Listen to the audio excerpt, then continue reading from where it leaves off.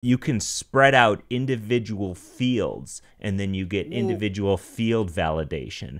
So you write your standard schema on the Yeah. server side that is then used to validate both the input into the function as well as the HTML input itself. Wait.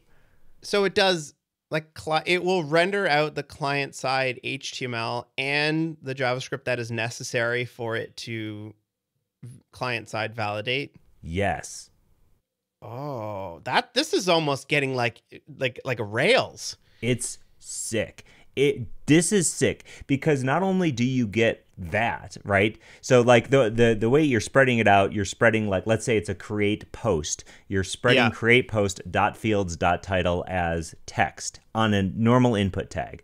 That then sets the input tag to type of text. It sets the ID. It sets all of the stuff that you would need to have a valid working form input.